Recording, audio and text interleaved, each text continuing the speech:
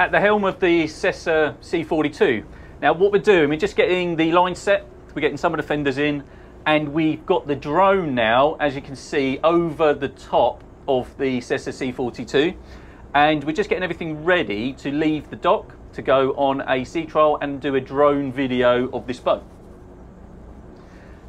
Nick is doing our lines at the moment, and Andrew is flying the drone, and I'm here at the helm, and we're going to show you from a bird's eye view exactly how this handles on the Volvo IPS system.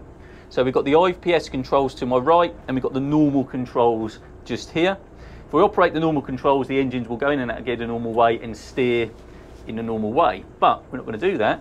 We're going to use the joystick controls, which we activate by pressing the docking button, and now we should be able to enable the boat to maneuver using the joystick only. And this is what we're going to do whilst using the drone. So Nick is just taking off the last couple of lines now, and he will let me know when all lines are on.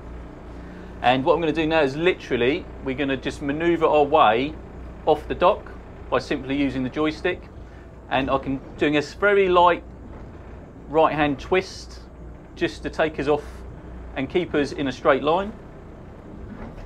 And then if we need to come back across, I can just turn slightly to the left. As you can see, we're getting quite close to the yacht next to us. It's quite a tight berth, but just doing very small maneuvers just with my thumb, you can see we're actually leaving the berth in a lovely controlled straight line.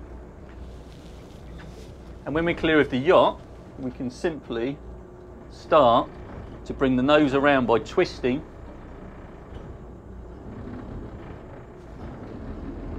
the control lever to the left, so anti-clockwise. I'm just twisting it ever so slightly and then returning it back to the middle, and if I hold it, you can see that we're doing a very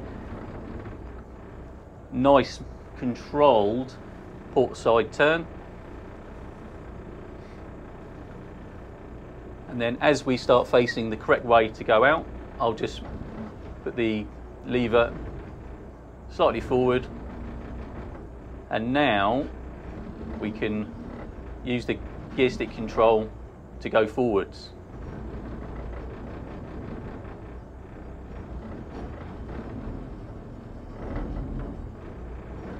Now, although the gear stick control is very, very good, as you can see, for manoeuvring out of a berth and into a berth, once you start going in a straight line, it's actually quite nice to go back onto steering and normal controls. It's very easy to do. You can leave the gear stick, and as soon as you put it into gear, which I'm going to do, so port engine first, then starboard, and now both engines are in gear and we can steer as normal. And you can see as we're leaving the pontoon, we're now entering into the river Hamble, where we're going to head out. Just making sure there is good, clear way, which there is. And that whole process was very easy and very straightforward. The lever control on here, it's in a nice position. I quite like the way that it's separated from the main controls with a distance. Quite often I'll see the joystick control quite near the helm controls. I quite like it being a distance away, because you've got that complete separation where there's no risk of knocking the main controls into gear. If you do knock the main controls into gear, they do take over that straight away, as I've just demonstrated. So because it's completely separate, there's no risk of that. So it is in a nice position, although I would like to see it slightly more to the left, because it's a little bit of a reach, so you have to find your right over on the right hand side of the seat, trying to get a good position on it. But once the main controls take over, then you can head back to the centre and use them as normal. It's a beautiful day here on the River Hamble, but we're in December, and it's absolutely freezing outside. But I'm in a t-shirt. Well, not a t-shirt, I'm in a shirt. So I'm in a nice shirt, we've got the heating on, it's nice and warm in here, and this is one of the benefits of a hardtop boat, which you can completely shut the doors behind. So this Sessa C42 actually is very much a similar layout you'd have to a Flybridge 42 foot. just without the flybridge. Instead, it has a lovely hardtop roof that you can slide open and shut. And really, in colder days, over the winter periods, as you can see, the sea state is beautiful. It's a really calm day, and the sun is out, and we can use this boat like we use on a sunny day, although there was frost on the decks when we got here. But as we proceed out the River Hamble, we're just passing the slipway of Hamble Point Marina on my starboard side, and then we've got Warsash on our port side, and we're just heading out the river. It's quite high tide at the moment. In fact, I think we're on high tide, but there's not much tidal movement. And we're going to head out, and then we'll show you how this boat handles out at speed. Driving from the helm though, I have pretty good visibility. Outside, the windscreen is very clear. The sun, although it's quite low this time of year, and there is sunlight shining off of the sea, I've been on a few boats this last week, and my visibility, I could barely see anything because the sun was in my eyes. Actually, there is quite a blockage of sky from the top of the windscreen, so my visibility is very good out of the windscreen, but there's about 2 foot of where actually the sun is shielded, so it does act like a sun shield, which is actually brilliant today because I don't have the sun in my eyes. Visibility to my port and starboard sat at the helm, I do find I have to duck a little bit to see the horizon, so this top here and the same on the port side. I would like to have seen this a little higher with a bit more visibility, but actually, you know, it's simple to just peer down, but you just do find yourself keep having to have a little peer down, just to make sure there's nothing coming up port to starboard. But we do also have, if we want to, I don't really want to today, but we can drop this window down and we can actually stick a head out and we can see clearly down the decks, and obviously for ventilation as well, it's very good. And we can shout at our crewmates from here as well. The hardtop roof is electrical, and it does slide all the way back, which enables you actually to be in a position where you can stand. There is a platform under my feet which I can drop down, and I can stand then and poke my head out of the roof as well. So if I did want that extra bit of visibility, I can stick my head out the roof. But actually, looking behind me, with the side windows actually continue all the way along to the back of the boat. There is a pillar in the middle, and it's got the French doors at the back, and actually, well, there's sliding doors at the back, but my visibility rear is very good. I can actually see the horizon just by looking at the back. I don't know what that'll be like when we're going along. We'll have another look then, because quite often on flybridge boats, it's your rear visibility. When you're going along, that is quite difficult. So sometimes having a rear-facing camera on the boat is actually quite a good idea. But we're just heading out now. The other thing I'd say as well, the instrumentation is laid out. It looks quite well laid out. I've got obviously the engine start and stop controls here. I've got the Volvo Penta LCD displays for port and starboard in front of me, and I can scroll through to have like rudder angle, engine hours, engine RPM, coolant temp, turbo pressure, engine oil pressure. I can have everything that the instruments will show you on here as well as a couple of other things like turbo pressure as well, and a few other bits. We do also have the normal analog gauges all the way along the top of the dash panel. I can see them, although they're not in my face, they're slightly angled upwards. I would like to see them at a slightly more of an angle to my face, but they're slightly angled. I can read them all okay, but I just feel that they're not quite angled into my face as I'd like. And then we've got cast and switches all the way along to control things like wipers and lights and such, like anything that you need up at the helm. This has the IPS drives, like we said, the Volvo Penta IPS system. In addition though, this has a bow thruster. So a bow thruster has been added, and that will give you additional bow movement if required, and also if any albeit anything happens with one of the engines, it'll give you that additional manoeuvring that you'd need if you're just trying to manoeuvre on one engine. Of course, the IPS system becomes a bit redundant when you're only on one engine. So all in all, it's quite a good layout. The steering wheel as well, you can tilt up and down, just like this, so you can get it in just a nice position. And the helm seat, I can stand, although if I stand now I can't see anything. There's also a bolster that comes up, and again, I'd only be standing really if I was going to be looking out the top of the windscreen. Other than that, a seating position, and there's a good footrest under my feet as well, is what I'd choose.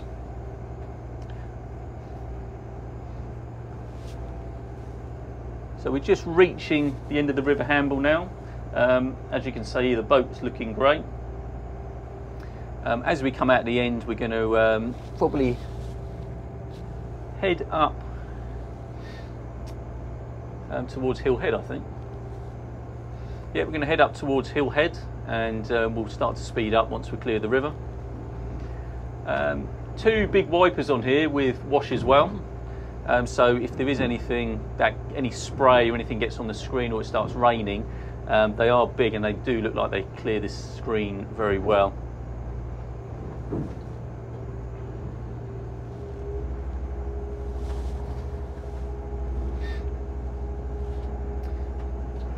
So if Andrew's happy, yeah, happy. Thank you.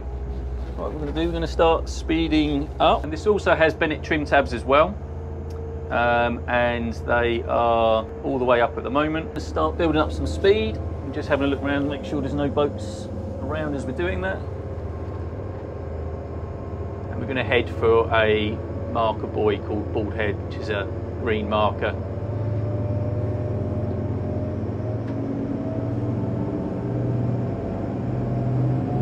So at 2,000 revs, we're now building up to 2,500 revs, where we should be open up on the plane. So 2,500 revs, we're doing about 18 knots.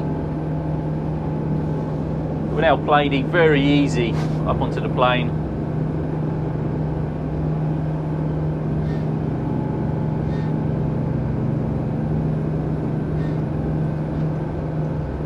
So 19 knots at 2,500 revs.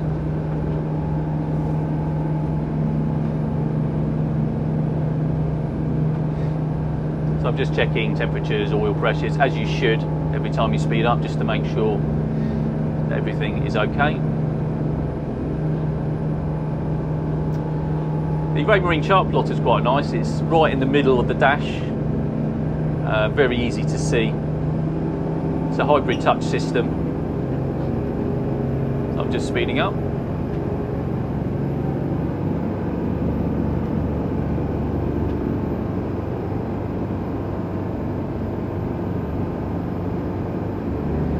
So now doing 3,000 revs, 25 knots we're doing now. So a very nice turn of speed, and again, very easy, very nice transition of power. There's a yacht just ahead of us to our port side, so I'm just manoeuvring around that. And there's a ship coming in on my starboard, which I'm hoping should make a port turn and stay in the shipping channel. So I'm just going between the two.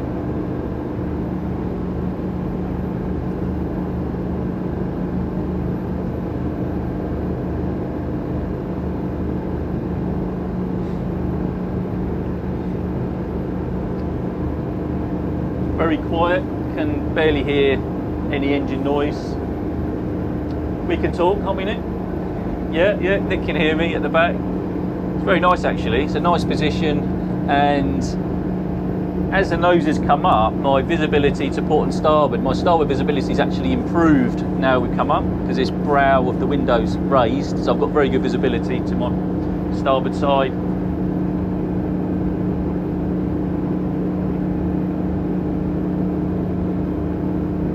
Just operating the trim tabs. Seems that these work very well.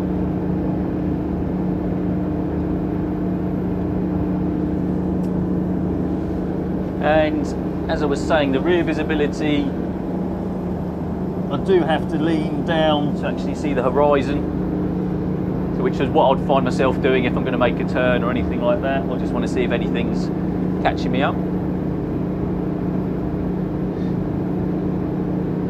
But I could spend a lot of time here at the helm, but I don't have to steer all the time because this has autopilot as well. So it's got a Marina autopilot system, so as I press auto, I can leave the helm alone now. It can be controlled off the Marina hybrid touch screen, or of course also off the unit itself where I've operated it on. You get a choice with the autopilot heads. You can have buttons to change your direction, or this one's got a toggle, which I prefer actually. So if I do want to turn to starboard, I can just change it very easily. I can do a 15-degree turn to starboard. There's quite a few lobster pots around, so I'm keeping a good eye out for lobster pots at the moment. And I'll show you again, I can do a 20-degree turn to port. Again, responds very well. It's very quick to change direction, but not too quick. It's just a nice, you want it to react, it does.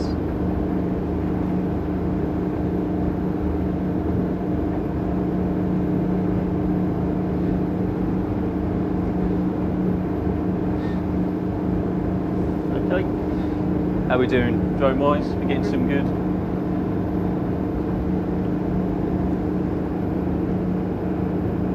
We're just getting the drone on the bow now. So if you can just keep going in a dead straight line. I'm going to carry on in a dead straight line.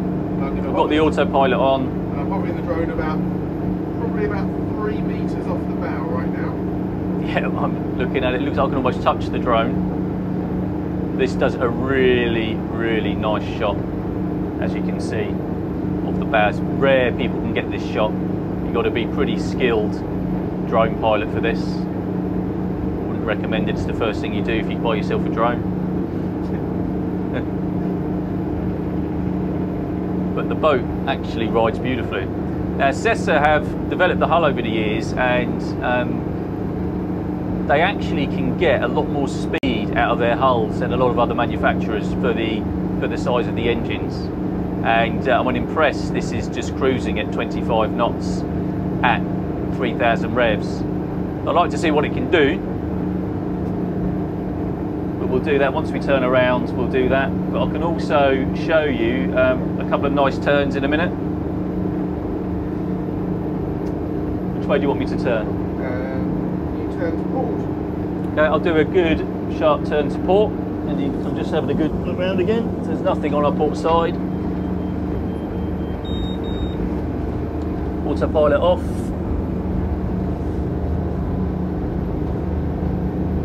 Handle's really nice. You do lose visibility on the port side looking to port, so it's something to be aware of. You have a good look beforehand, but we're doing a good turn.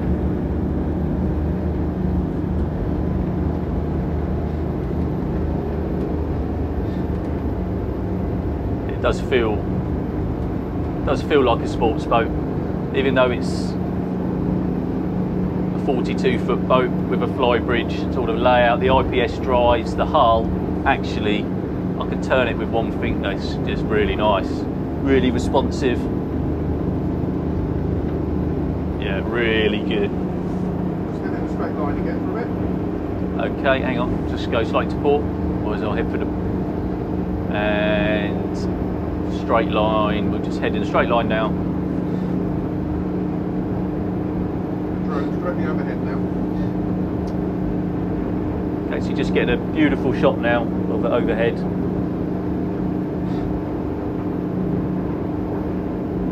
Still need to find out how fast this thing can go. So as soon as Andrew gives me the nod, I'm gonna gun it. So let's see what we can do.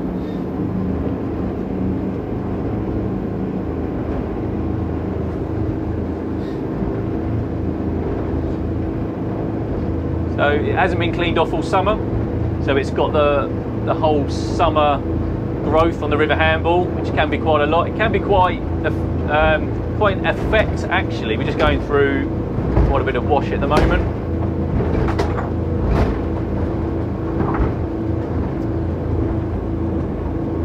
There we go, very good. That's quite soft. And it does reduce boat speed quite a lot, the river handle. I've experienced, we took another 42-foot boat out and it lost about 10 knots of speed, believe it or not, from what it would normally do. This boat I would guess probably is a 32, 33 knot boat, but we're still getting 29 knots.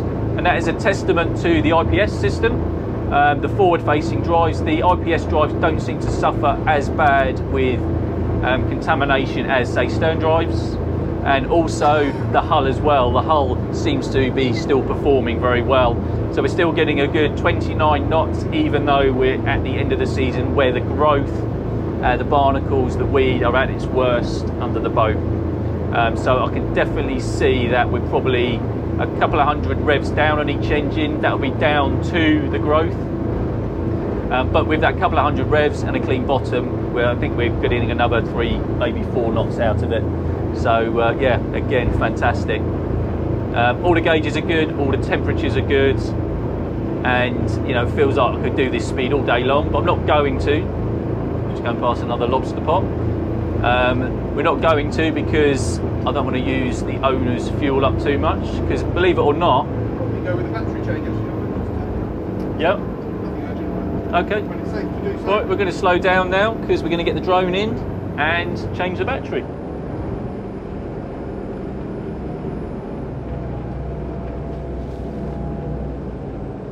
I'll just bring it down.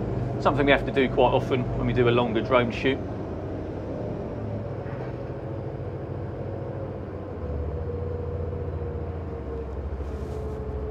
Just bring it down, and we normally require the boat to come to a complete stop. You never want to slow down too quickly. There we go.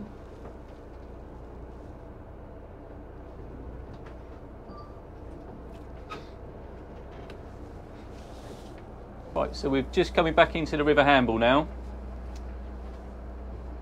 and we discovered that there is actually a rear view camera on here, and it works really well. So it's positioned at the moment for docking, actually, funny enough. So it's looking directly down onto the bathing platform, but of course when you're going along you can use it as well. There is a range of view which I think I adjust slightly so it can be useful going along as well as docking. So we can use the camera when we're docking. So as we're coming back into the river handle, just make sure there's no one else coming in. We are just relaunching the drone.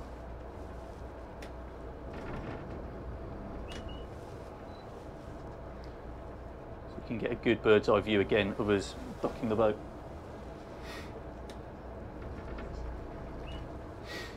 So at the moment I'm still using the controls, just in and out of gear, just to keep us in a good position.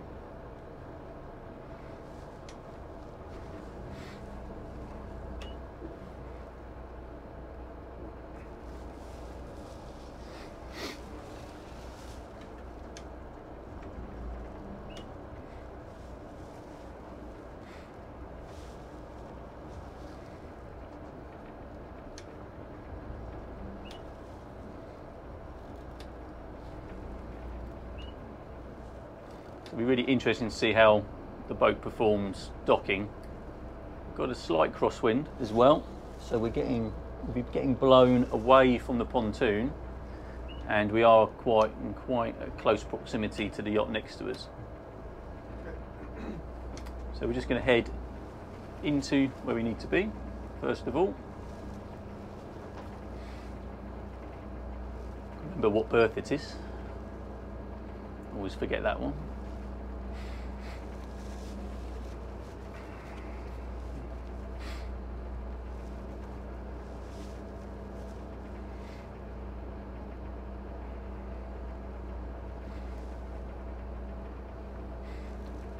We're just heading to Hamble Sea Pontoon, Hamble Point Marina. The tide, I'll say, is ebbing ever so slightly. We're still at high tide, I believe, but it may just be starting to go.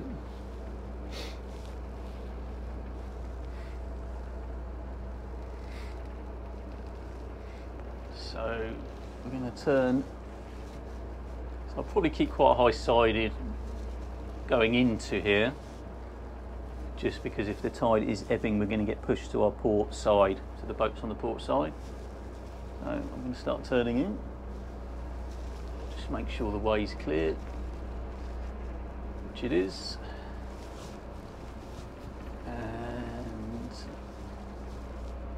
there we go.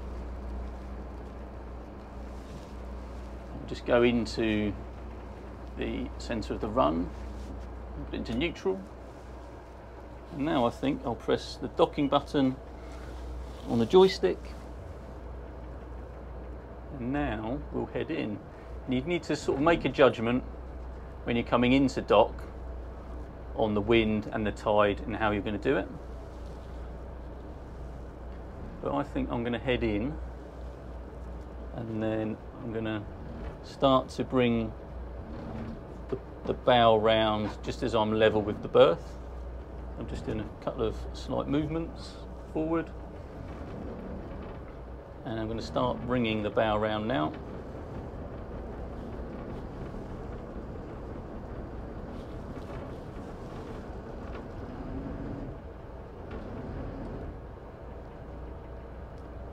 Bit of reverse, bow round. I think I'm going to go a bit sideways, bow round. Now just let it settle.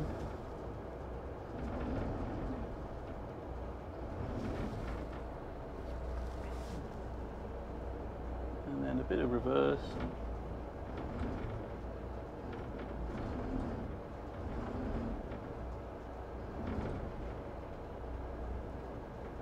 You can see the pontoon quite clearly. I'm a bit more unaware of the yacht next to me, so I'm going to keep as close as I can to the pontoon. I can't really see the yacht next to me, but I know, because I came off this berth, that I fit in it. So as long as I keep close to the berth, then we'll be fine. And the operation is very easy. The boat does feel like everything that I'm doing is allowing me to do. I can see the yacht next to me now, so now I've got a good half a metre.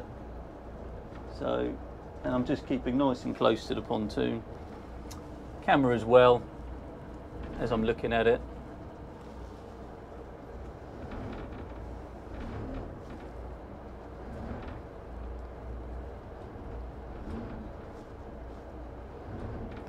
I'm just doing a slight starboard twist just to keep us nice and level coming in.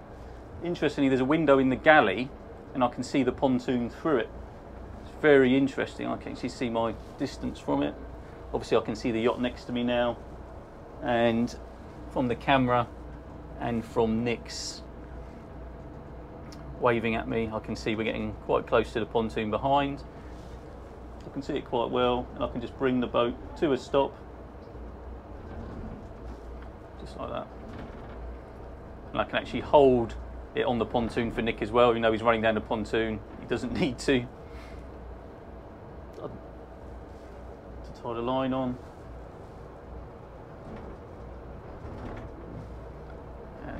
And I can just keep the boat on the pontoon by just now and again doing a quick sideways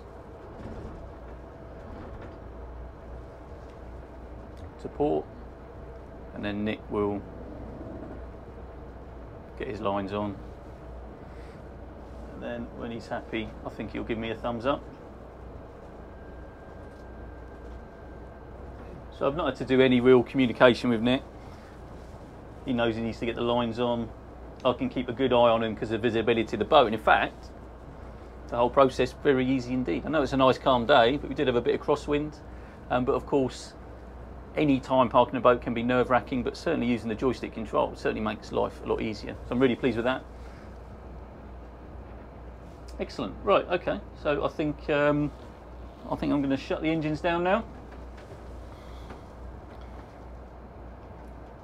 and get the electric back on.